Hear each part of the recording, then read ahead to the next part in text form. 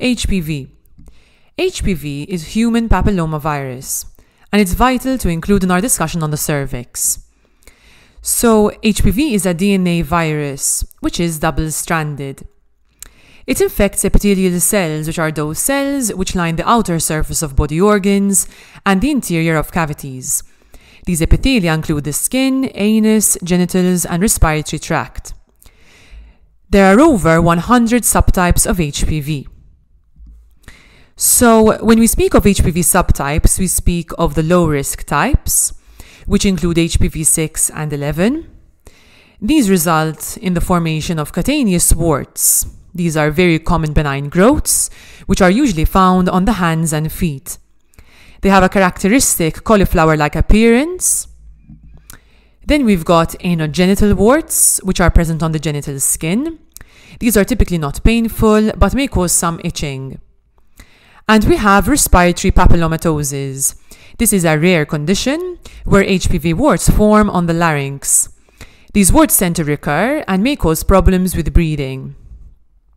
Okay, so then we have the high-risk types. The most common are HPV 16 and 18, but others include 31, 33, 35, 39, 45, 51, 52, 56, 58, 59, and 68. These are more dangerous and in fact may result in cancer, mainly of the cervix, anogenital region, and head and neck. In fact, HPV is found in 99% of cervical cancers. Okay, so now how does this happen? So what is the pathology? So this image is representing cervical epithelium. And as we can see, we've got squamous cells on the left and columnar cells here on the right. So this section is representing the transformation zone, where there is constant dividing and replication of cells. This process of proliferation of cells starts from the bottom, at the basal layer of the epithelium, and makes its way upwards. What HPV does is it enters into a break in the epithelium, making its way to the basal layer and infects the basal cells of the epithelium and begins to replicate. HPV then produces oncoproteins E6 and E7. These proteins interact with tumor suppressor genes P53 and retinoblastoma protein PRB. As aptly named, these tumor suppressor genes prevent the formation of tumors. So now in the presence of these oncoproteins, there is uncontrolled abnormal growth of epithelial cells, which may eventually result in cancer. So next, here we've got a pap smear with normal squamous cells over here, and here we've got cells with HPV changes, and these cells are called coilocytes.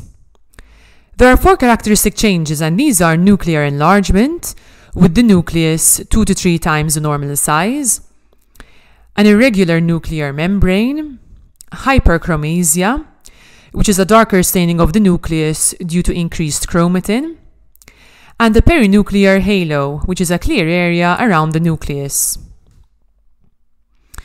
Okay, so now how is HPV transmitted?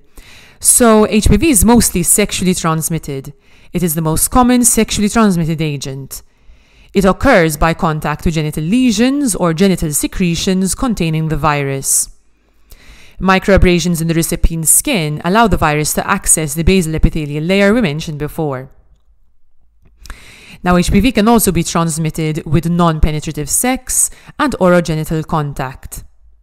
HPV may also be transmitted perinatally with an infected birth canal. Now, most HPV infections are subclinical, and spontaneous regression tends to occur in 1 to 2 years, especially in adolescents. However, there are some risk factors which increase one's risk for obtaining HPV and its persistence.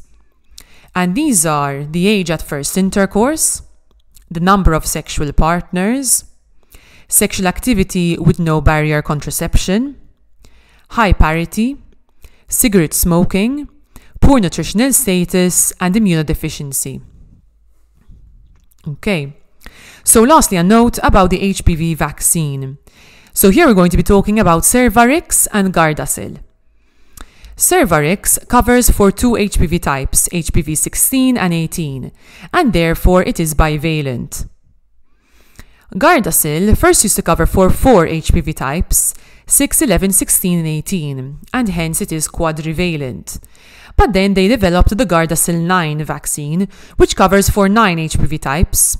We've got 6, 11, 16, 18, 31, 33, 45, 52, and 58. So it is a non-avalent vaccine. In Malta, there's a national vaccination program set up using Gardasil 9, where this is given to girls aged 12 to 14 in schools. And they are given 2 doses of the Gardasil 9 6 months apart.